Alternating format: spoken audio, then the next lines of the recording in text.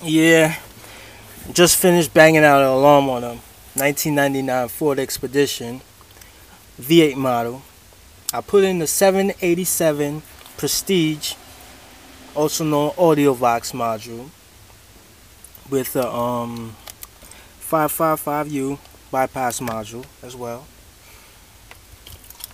As you can see, everything is neatly taped up.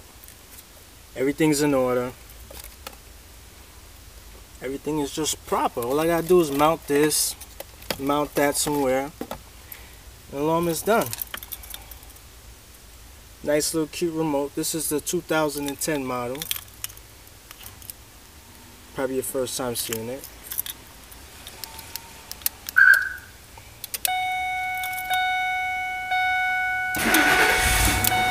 Starts up nicely.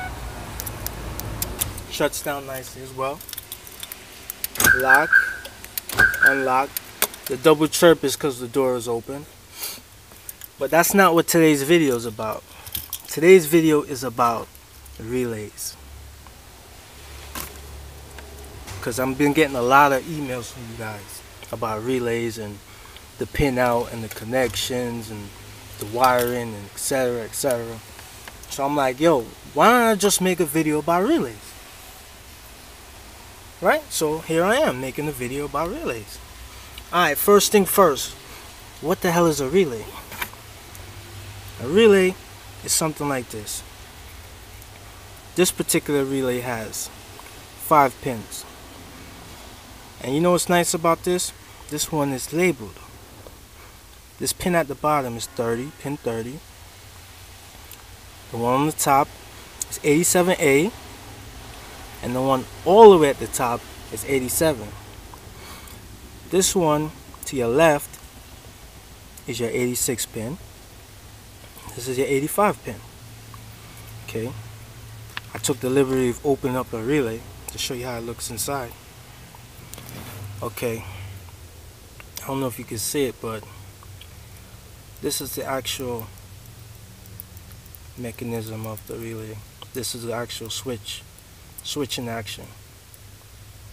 Right now, this base right here, where you see the little wire going to pin 30, that's carrying the current, and it's going to pin 87A.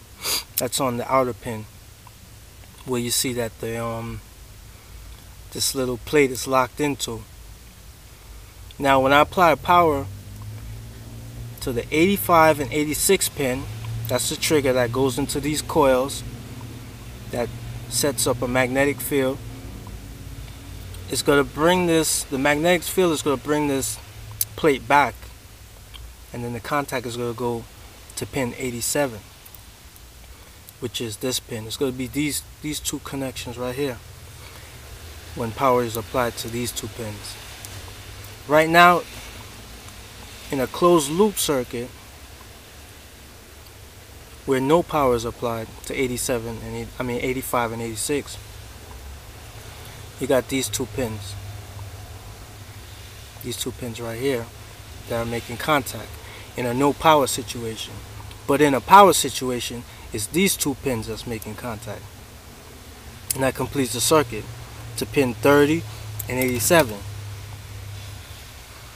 So, and this little spring, this little retainer spring, is just to keep this plate onto pin 87A. This little spring right here. This whole plate right here is connected to this pin. And inside are two little wires from, I think this is wrapped around a couple thousand times or 100 times. I don't know. And it's these two pins right here. Okay. That's that. Now, you got this thing right here, which we're going to discuss in video 2, because I'm only allowed 5 minutes on the video, and I think I already went up to 5 minutes. So I'll see you back in part 2.